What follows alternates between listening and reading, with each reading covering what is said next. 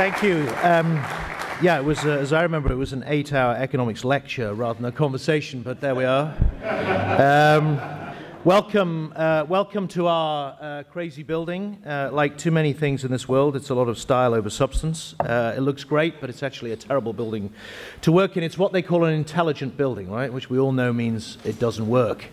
So if it gets a bit hot today or nothing, the loos don't flush, or we do have a rodent problem. If you see our little furry friends, it's not our problem. It's Lord Norman Foster who designed this and the gherkin over the road and lives in a 18th century Schloss in Switzerland, right? All those modern architects, please note, they always live in buildings more than 200 years old. Anyway,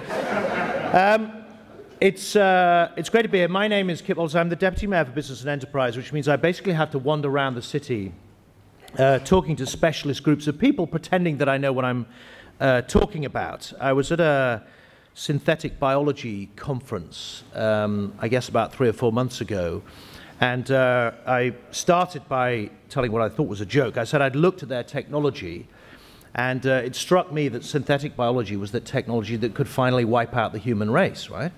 They didn't laugh. They all looked at their papers and shuffled their thing, and it's true, they are going to wipe. But anyway, so I wander around pretending that I know what I talk about. So when Mariana said to me, look, we've got this academic day, could you come and talk to all these academics about what you're trying to do? I was slightly, slightly intimidated. I did actually do an economics degree many years ago, the high point of which was I wrote an essay in my final year. I got an alpha for an essay entitled Keynes Will Eat Himself. And my professor at the time, she wrote at the bottom, she wrote alpha.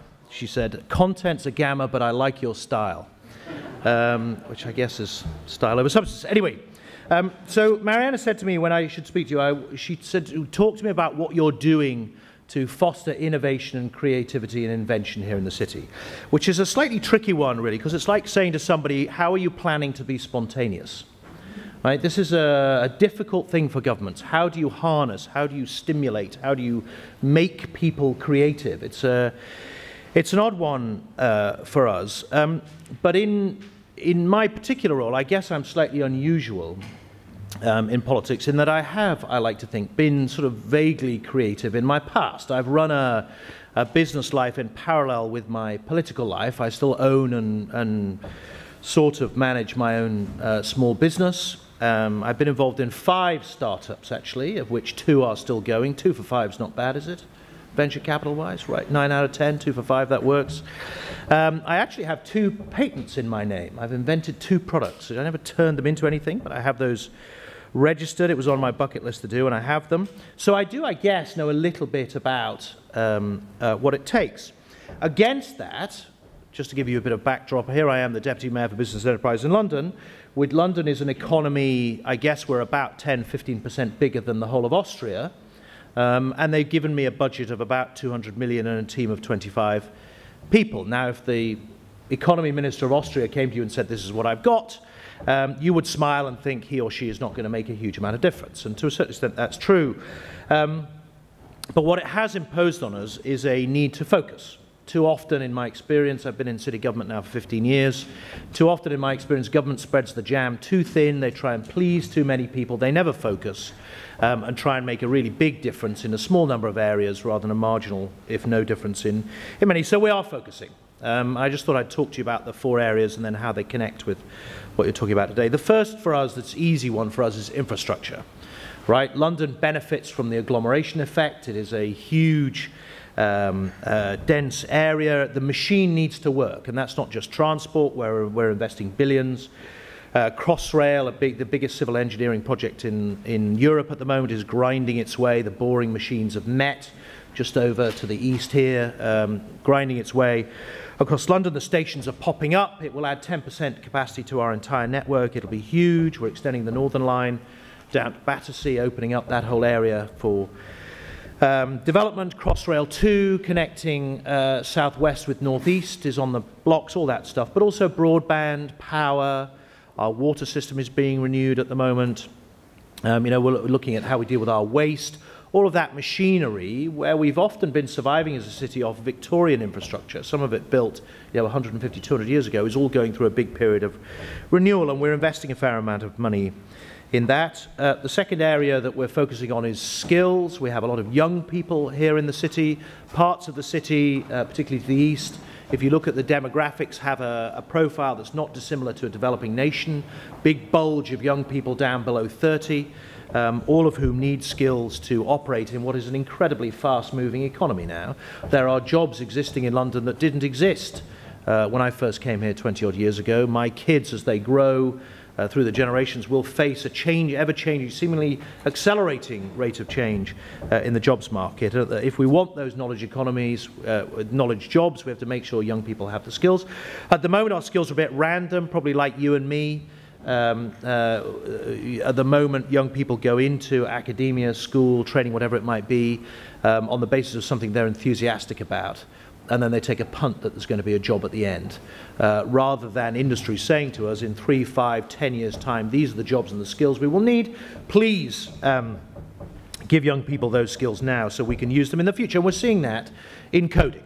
Right? So in computer software coding, we've got a huge digital economy now in the city. 1 in 4 new jobs in London is generated in digital industries, in technology generally, and because we don't have the homegrown skills, we're sucking in talent from overseas. 2,500 new Londoners, actually either born or largely arriving every single week at the moment. The city is growing by about 1 million people every decade. Incredible amounts of migration into the city that we're seeing on a regular basis. That's all because there are jobs and skills requirements here.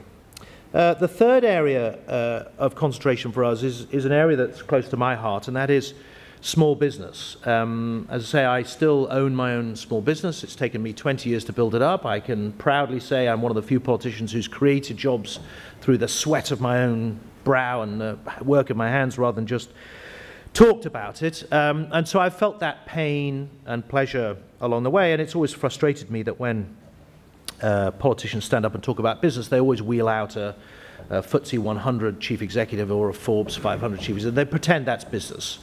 Well, it isn't really. Those enormous businesses, a bit of branding and accounting and marketing, and that's about it. Small business is actually where it is out there, hewing your living from the rock on a daily basis, risking your own capital, and they don't get enough assistance. Here in the UK, over those 20 years, I've had nothing but pain from the government, never any help.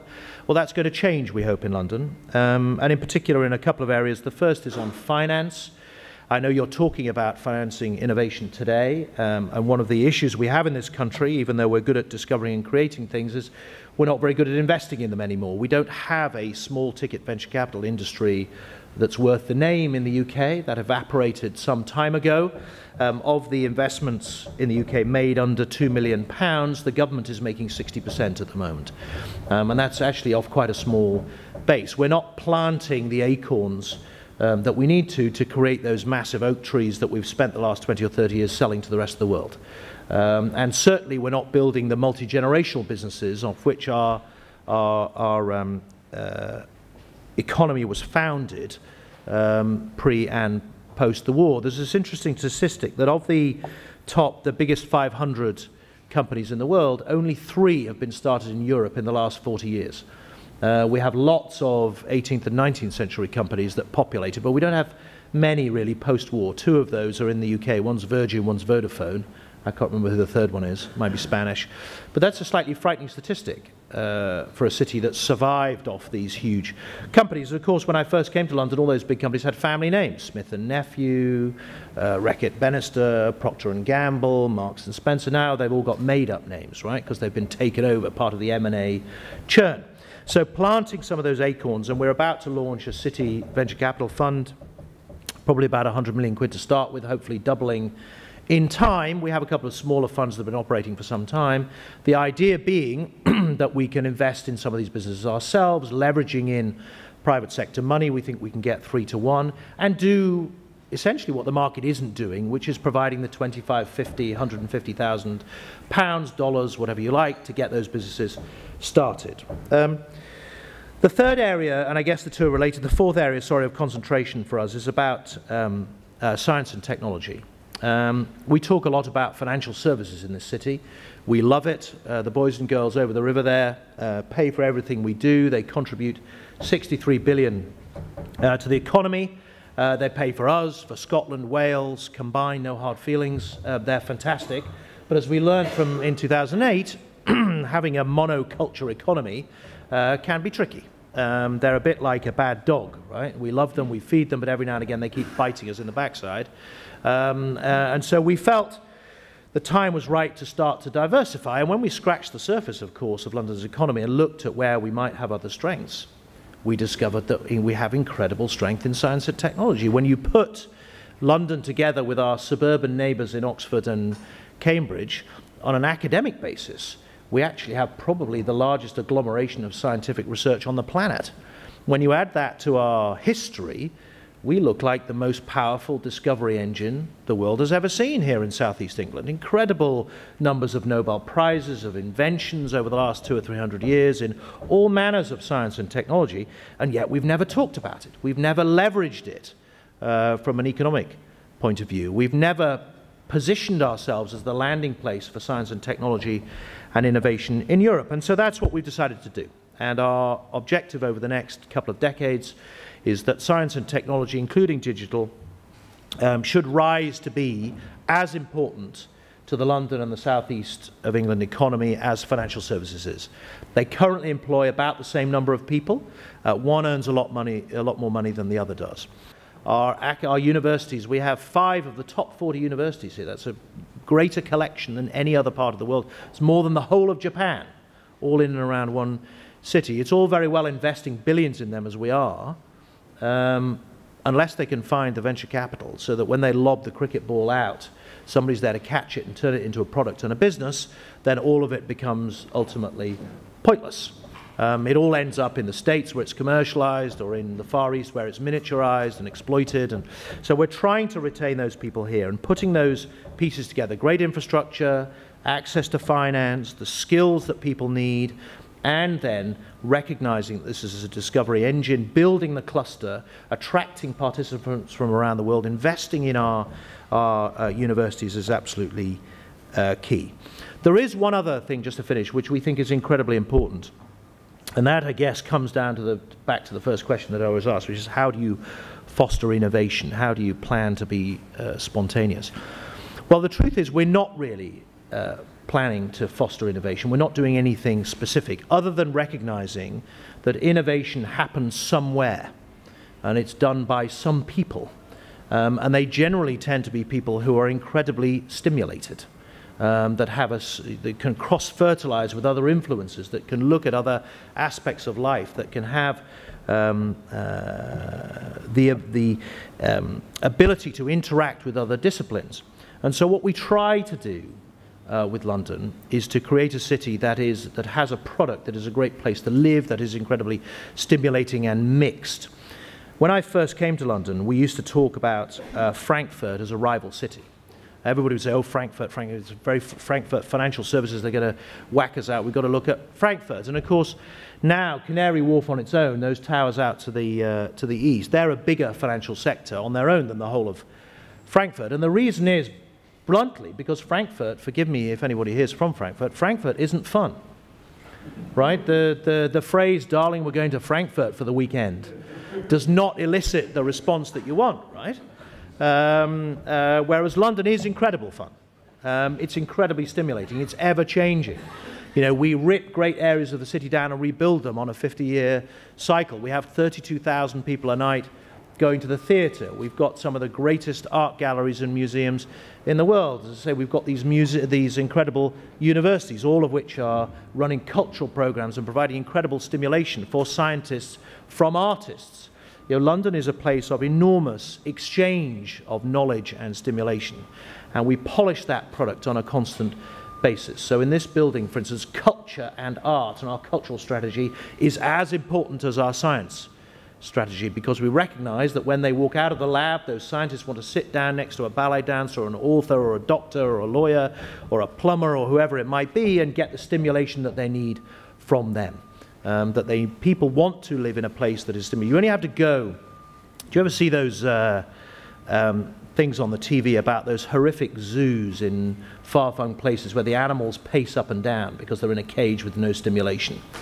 Right? Well, unfortunately, there are cities around the world like that. I'm not going to name them. I've been to a few of them. But London is not like that. No one paces up and down in their cage. You never need to be bored. You can be constantly stimulated. In many ways, we think that's the most valuable thing that we can do to drive the innovation engine. We could do lots of physical stuff around clusters, buildings, money, railways, connections, promotion. We can do all of that.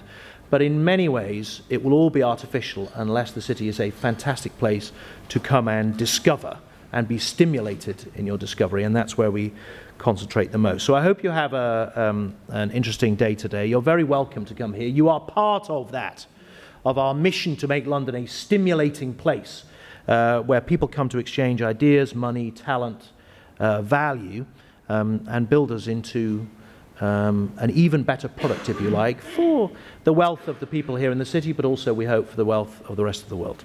Thank you.